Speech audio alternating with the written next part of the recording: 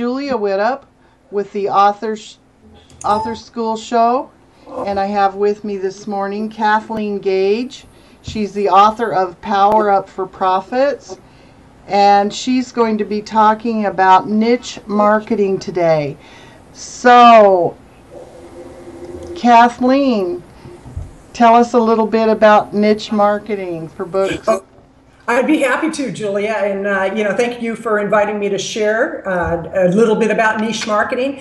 My book, if you notice, it's Power Up for Profits, The Smart Woman's Guide to Online Marketing. That subheading is where we really niched down. It was about women marketing and using the internet. So it was pretty specific, and I had some men say, well, is the book not for me? And it's not that it's not for men, but it helped with our marketing to say, The Smart Woman's Guide to Online Marketing. And one of the things that I notice with authors is that oftentimes they think that everybody is going to read their book. And the reality is if you can really fine-tune who would be a good reader, and then from that point, you would go and find where that reader hangs out. For example, let's say that you happen to, your book is geared towards dog trainers that work specifically with guard dogs. Well, you would probably not want to market to poodle owners because normally a poodle is not a guard dog.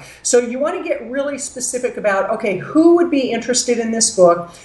Who would be interested in my expertise? Because I work primarily with nonfiction authors, and whether they write business books, self-help books, spiritual books. And so that's the perspective that I come from, is looking for those people who would be interested in who you are as an expert. Because the more that you can identify who wants to read your book and who are you an expert in their eyes and their mind, and from that point you can find Facebook groups, you can find LinkedIn groups, you can tweet out very specific messages that are targeting those groups of people. And when you tweet, make sure that you use hashtags that are specific to the market that you want to go after. Another thing that you can do is you can write articles that would be specific to that particular market. So it really helps if you can fine-tune, who do I think would read this book? And that takes some upfront work. You know, yeah. One thing I know about authors is a lot of them think that the hard work is writing the book, and actually you and I, we were talking about that, how really that's not the hard work. The hard work comes in the marketing. And so the more targeted you can be, the better off. And even a fiction writer can target, because there's historical fiction, you know, spy thriller. With your genre, then you can kind of target your market.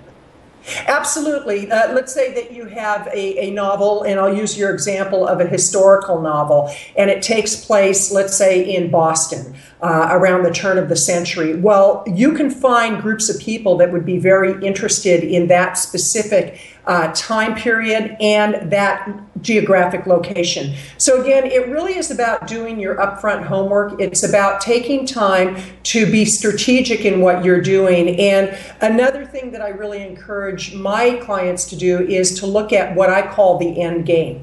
The book, for many people, is a lead into other opportunities, whether it be coaching, consulting, whether it be speaking engagements, but all of that ties in with your niche market. I just got back from doing a conference in Atlanta, Georgia, and it very, very targeted market. That opportunity came as a result of really knowing who my end user and my end reader is. And so if you can take the time up front to identify who you really feel would be interested in your book, and then look for all the opportunities to get in front of them, you're going to create a lot more financial opportunities, book buying opportunities, speaking, if that's what you want to do. A lot of authors don't want to speak. Other authors really do want to speak. So again, it really ties into that one key piece of information. Who is your reader?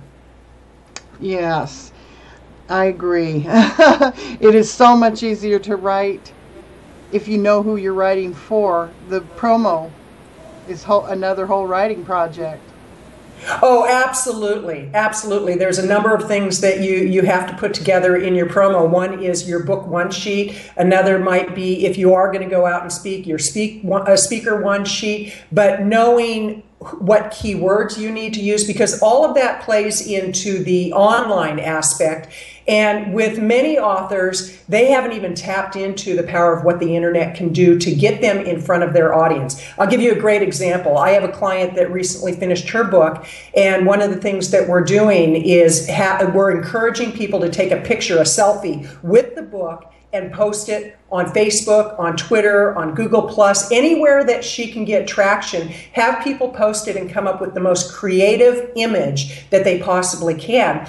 And what happens is, a good friend of mine, Brian G. Johnson, he has a book called Trust Funnel, and he had hundreds of people that were out trying to outdo the next person by doing funny pictures with his book, and all of a sudden it went viral and really got some great traction, and he became a #1 bestseller on Amazon in every single category, got great overall position. And it all had to do with creating a fun experience in the marketing with the people that were the target market that he wanted to go after. So I really encourage authors to get playful in what they're doing, look for outside the box ideas on how you can market, and do what you can to let people know that you have a book, because a lot of authors, they expect that once their book is written and once it's up on Amazon, it's going to somehow get legs of its own and it's going to become a bestseller with no effort. And you really have to be strategic in all you do, and every day you have to do something. So again, it really ties in with who is that end user, where do they hang out, and what can you do to get in front of them.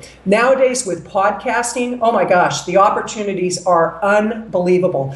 And if you know who your target market is, you can find podcast shows that get literally millions of downloads a year, and your book would be in front of them if you're clear on who the end user is. Right, that's right.